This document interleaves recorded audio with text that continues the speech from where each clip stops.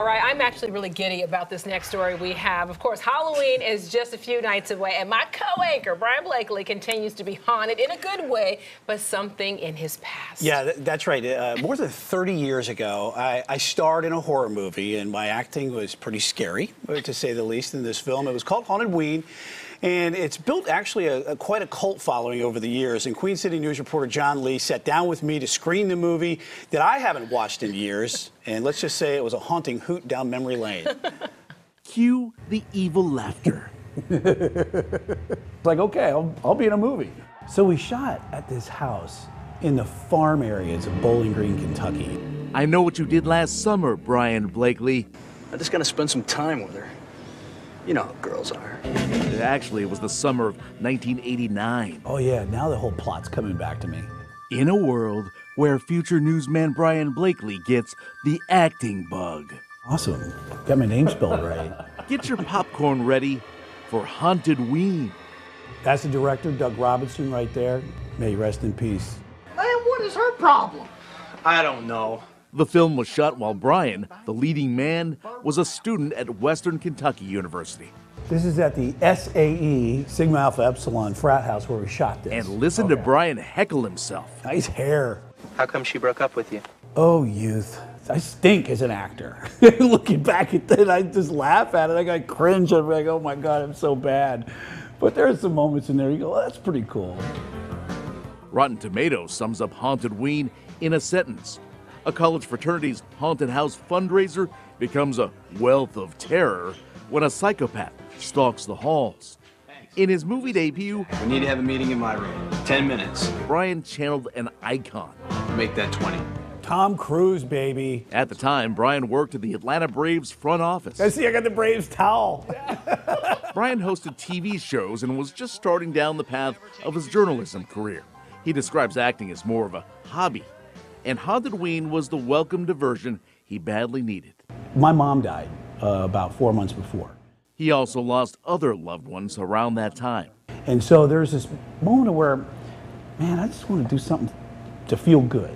While making the movie, he got to hang out with friends and drive around in a sweet car for 6 weeks. That was the car I got to drive around for a while. So it was a fun time. Well, in between all the killing on camera. The film came out, we were like, ew, how did we do that? How did we do the neck like that? That's gross. That's too much. Spoiler alert, Brian saves the day at the end.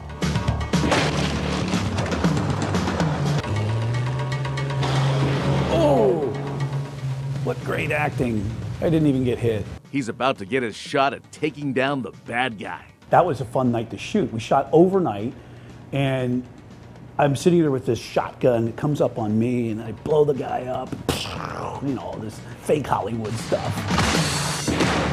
Oh! The movie concludes in a blaze of cinematic glory. The end.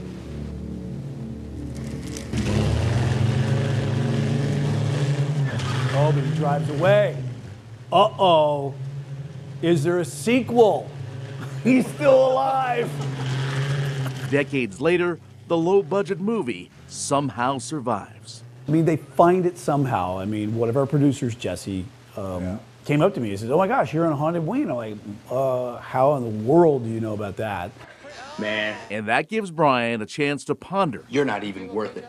that fascinating part of his past. They'll always look back and say, hey man, that was pretty cool what we did. The kitschy little horror film that still lives. In Charlotte, John Lee, Queen City News. Oh, wonderful trip down memory lane. Love it. Oh my goodness. So cool. Great hair back then, right? Yeah. You know, I mean, just thing. watching it. Wow, that's just. I think it's so awesome, Brian. It was fun that we got a chance to do that. It was really cool that John and Stuart Pittman, who was shot it with us, we just had a lot of fun going down memory lane and talking about everything. But yeah, it's always cool. around this time I'll get somebody, some writer in the horror film industry, the genre, will reach out to me and ask me about it. And I'm like, Really? Okay, cool. Yeah. Like I said, a cult following. Yeah, I want to let you know. Okay, Yeah. so Brian and I sit close to each other in the newsroom, and somebody came up to his desk here. Won't call it his name, but he was like, "Oh my goodness, you're in this movie!" He was so excited. And Brian's like, "Yeah." Well, we went to Western Okay. Kentucky, and that was Yeah. shot with a lot of our professors there and a lot of students at Yeah, Western okay. Kentucky who were the producers of the film, and so that's kind of a cool thing Kinda about cool. it. Oh Yeah. my 33 years goodness. ago. And I just want to know, where can we watch that now? I know, right? Yes. Don't know. Oh, It has to be on YouTube. We'll just have to find it. But it Yeah. would be really cool, Tara, if somebody saw this on Queen City News and then decided to do a sequel. Oh, that's right. You The know? sequel. The guy's still driving Possible. around out there somewhere 33 years later. Still driving around. All you film directors out there. All right.